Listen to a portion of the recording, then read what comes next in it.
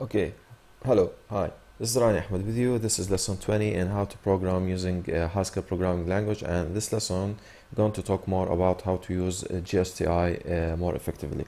Now, I have to use the book.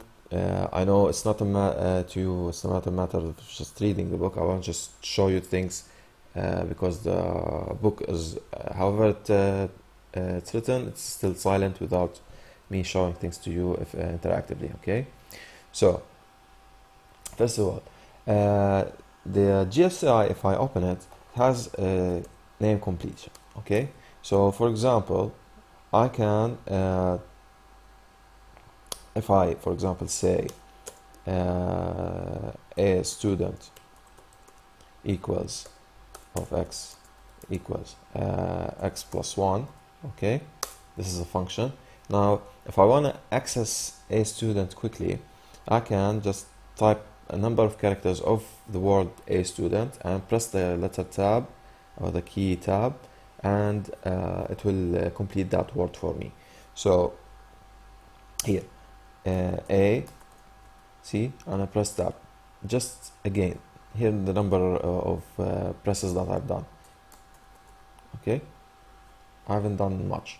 So I put 3 and it gives me 4. So this is name completion. This is all available in GHCi wherever you go in GHCi. Now, there are some commands that are related to GHCi. Okay. For example, here, if you press the colon, there are those are GHCi commands. Okay, they are not Haskell coding lines. Okay, so if I press one single tab, you'll get all of this as the set of available commands on Haskell GHCi. Okay, so let's start with one here, which is help. Will give you all available commands, and we've seen some. Now I've got load. Load is just used to see it a lot, which is to load a file v .c, and I press tab. It goes to the operating system and finds the files that has to load them. Okay. Now I know the file is already corrupt. Okay, it's not well written, but just understand that it's working and it's loading the file.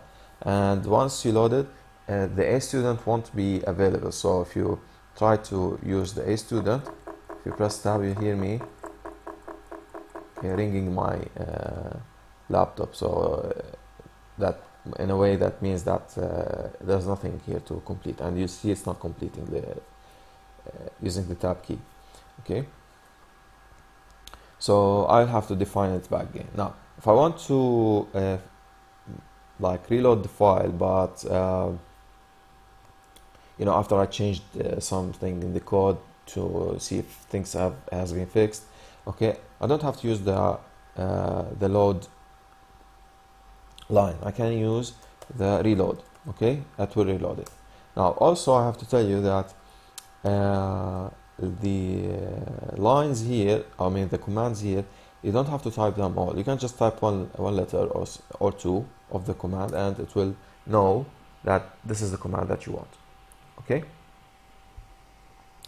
Now there's another commands here, set of commands. Okay, you've got the type. The type will give you the type of the function. Let's go back. We can use the up arrow key and define a student. Now if I want to see the definition of a student, okay, it will give me the type. So it will be number A, okay, as a given. A gives me A, which means that I input the letter A, I mean the number A, then it gives me another value, okay, of type number, which is any number. Okay.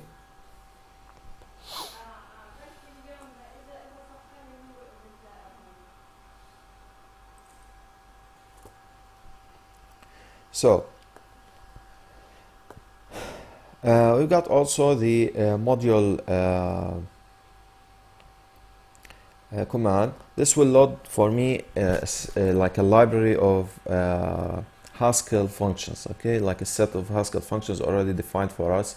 We don't have to program them ourselves, okay. So we can, for example, use m for module and data.list, okay. This is similar like what we saw in the previous lessons, the word import, okay. We'll come to them later in another lesson, okay, in full detail, how to make our own library, okay. So if I put like this, you see that data has been .list is loaded, okay, and I can then use some of the functions, press tab, like fold L or map has so many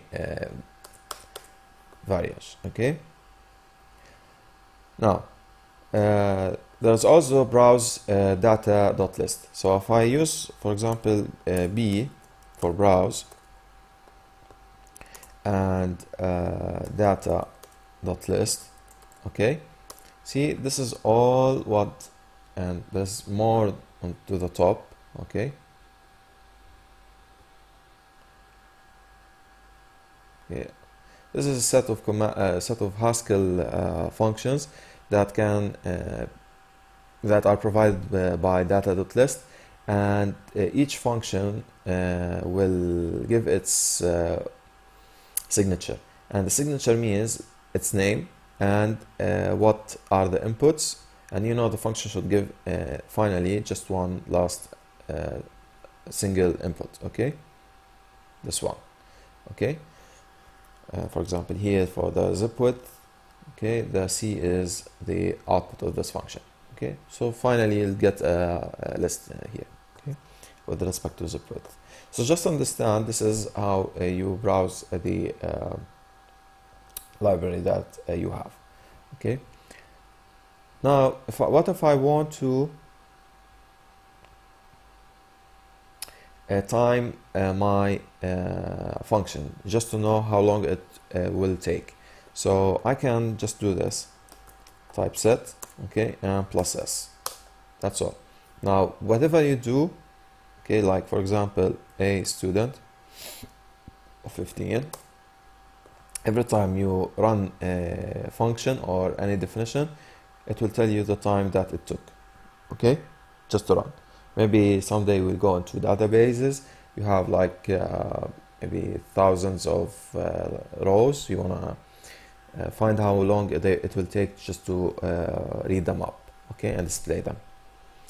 Now another thing is, what if I want to write things that contains do, and we know when we want to use do, it uses a number of lines, okay, because I want to print this and this and that and that, okay. So let's say let x equals do put I, okay, and hello, okay.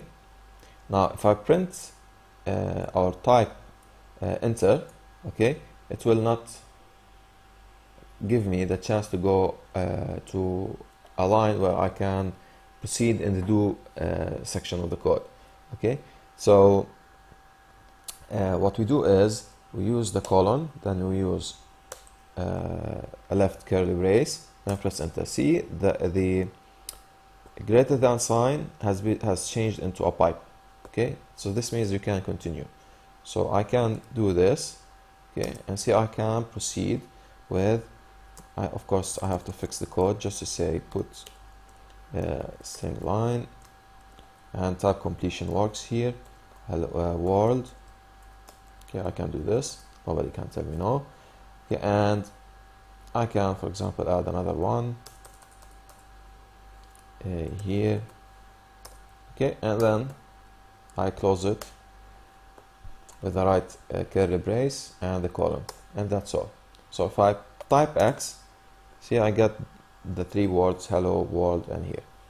Cool. So see if there's anything missing. Okay, that's all I think. Yes. So next time we'll go into intermediate Haskell and we'll go into more topics. Please subscribe to our channel and click the likes, click ads, and tell everybody about the existence of such videos, okay, and such series. Thanks for watching.